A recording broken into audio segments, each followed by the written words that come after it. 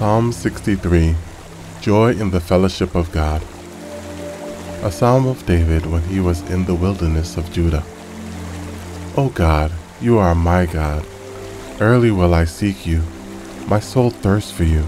My flesh longs for you in a dry and thirsty land where there is no water. So I have looked for you in the sanctuary, to see your power and your glory. Because your loving kindness is better than life, my lips shall praise you.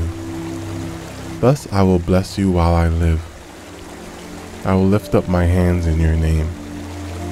My soul shall be satisfied with the marrow of fatness, and my mouth shall praise you with joyful lips. When I remember you on my bed, I meditate on you in the night watches, because you have been my help. Therefore, in the shadow of your wings, I will rejoice. My soul follows close behind you. Your right hand upholds me.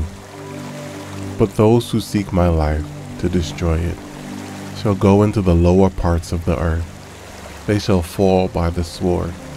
They shall be a portion for jackals. But the king shall rejoice in God. Everyone who swears by him shall glory. But the mouth of those who speak lies shall be stopped.